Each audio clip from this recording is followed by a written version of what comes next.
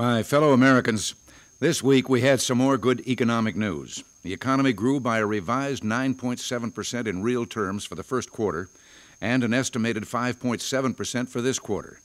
Both figures are better than had been predicted. The strength of our expansion continues to surprise experts and outperform past recoveries. The curious thing is that some experts treat this good news, strong economic growth, as a cause for worry. Well, the common sense reaction is right. Good news is not bad, it's good. In some key ways, this expansion is both different and more durable than those in the past. Stronger growth has enabled more people to find work and bring home paychecks, and it's improved the job outlook for the future. More people are working in America today than ever before, and the United States is creating more jobs at a faster rate than any other major industrialized country in the world. Well over 6 million jobs in the last 18 months. In fact, we created more jobs in the month of May alone than all the common market countries created in the last 10 years. I remember back in 1983 when a bill was introduced in Congress aimed at creating 300,000 jobs a year by spending $3.5 billion of your tax money. Now, I said no. The private economy will do the job better, and it has done better, much better. Since the recovery began, our economy has been creating, on average, more jobs every month than that government program promised to create in 12 months. And the jobs are benefiting everyone. Nearly 3 million women, 1 million blacks, and 650,000 Hispanics have found new jobs. Recently, the National Federation of Independent Business said that among its small business membership, the percentage planning to hire new workers is the highest in 4 years. Since most new jobs are created by firms with 100 employees or less, that small business survey bodes well for continued job gains in the future. So, economic growth is stronger than before, stronger than anyone expected, and jobs are being created at record rates.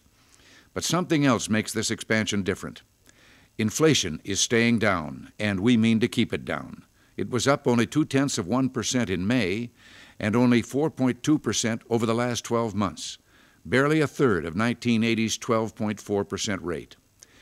We've reduced inflationary pressures by reducing government spending growth, by promoting greater production through lower tax rates, and by spurring greater competition through the deregulation of key industries. Nor do we see signs that runaway price increases will reappear. This is the first time since the 1960s that we'll be able to enjoy strong and steady growth without high inflation. Another characteristic of this expansion gives it extra power while helping us fight inflation. Investment by U.S. businesses in new plants and equipment, so crucial to helping workers be more productive and to helping our industries better compete in world markets, has been rising at the fastest rate since 1949.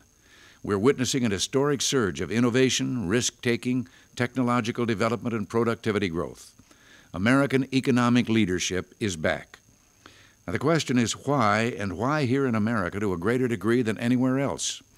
Well, America began a fundamental change in direction in 1981, a change from a policy of government promises, a change from taxing you more no matter how hard you tried, to rewarding you for working harder and producing more than before.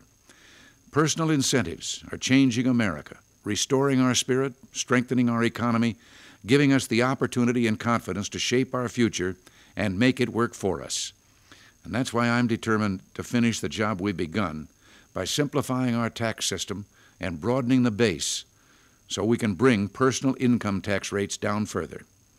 If we can do that while keeping federal spending under control, there'll be no stopping the United States. We all have a job to do to protect this expansion and keep the lid on inflation, which is the best guarantee against rising interest rates.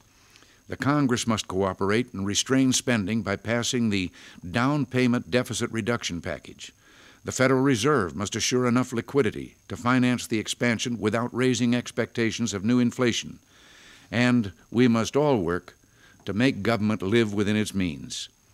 If we meet these responsibilities, today's good news will be here to stay, and America's best days will lie ahead.